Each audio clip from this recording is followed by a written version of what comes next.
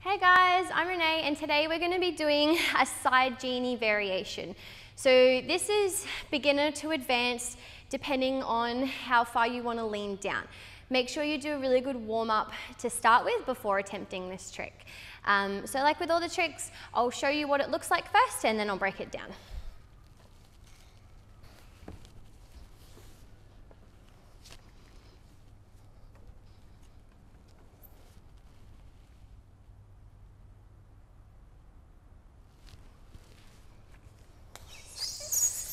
So, side genie.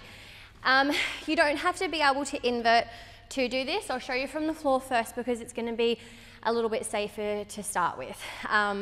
So, if you have done a genie before, you'll know the basic setup. Instead of both of our legs facing into each other, we're going to have them out in a stag. So if you don't know what a stag is, come down onto the ground and turn your legs both in almost 90 degrees facing the same way, yeah? So in a genie, your feet are like this, and in this side genie, the other leg is completely turned out to the side, yeah? We only have one hand on as well. For all you really flexy and bendy people, you can reach over and try and reach that bottom leg to make it a little bit more advanced. So from the floor, we're going to hook on our top leg like a genie, yeah? And then we're actually going to turn that to the side a bit. So this can be a little bit tricky because you might actually feel like that this leg is going to come off the pole. So we want to try and bring that heel down, but not too far that you're going to completely turn your foot off the pole, yeah? Like a normal genie as well, we're going to bring our hips to the pole, and instead of our bottom leg turning in or externally rotating, we're going to turn it the other way, yeah? We're going to bring the knee in towards the pole. So we're going to hook on, yeah? We're going to turn, and I'm going to put a bit of a spin onto it from the ground. I keep this hand on to begin with, and then I'm going to bring my other knee facing the ceiling. So if you get confused, just think both knees facing the same way. So I'm coming down, both knees facing the same way, yeah?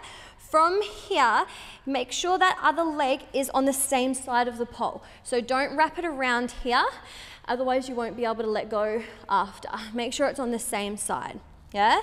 From here, if you feel comfortable, you can just hold on to like that, or if you want, you can bring your other arm off, yeah? I'll just spin myself a little bit more. Like that. Yeah, so beginner variation is just to take that hand off because it's our bottom hand that's on and our bottom leg is facing up. You are going to be turned into the pole more, so you do need a little bit more flexibility to lean back in this one. Make sure you have a mat or some mattresses underneath, or get a friend or family member to spot you if you need to. This does feel better a little bit higher up the pole. If you can't invert, you can do a couple side climbs to come up to hook on. But ideally, the best way to get into it is from an invert. So stepping through into a straddle, outside leg hooks, outside arm on top, yeah? Bottom leg up, remember both knees facing in the same direction. If you need to, you can just keep this hand on and you can lean out like that. Yeah? If you have a mirror, make sure your legs are both facing the same way, especially this top leg, that it's not facing out, it's facing in, yeah? From here, if you do want a different variation for both hands on, you can just straighten that top leg, yeah? To come out, we're just pulling up and you're just gonna slide out of it. A few things that might go wrong with this is that your legs are not facing the same direction.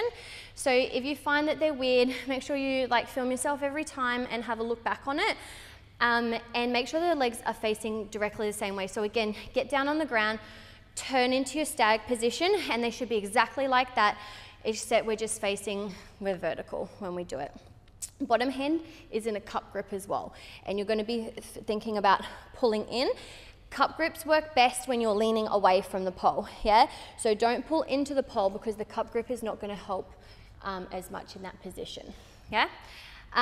With that bottom leg as well, you'll probably feel it's going to be quite painful just on the sort of top of your shin, or sorry, the top of your ankle there, that's normal. If it's too painful, just try and bring it up onto the calf a little bit more and not onto the foot.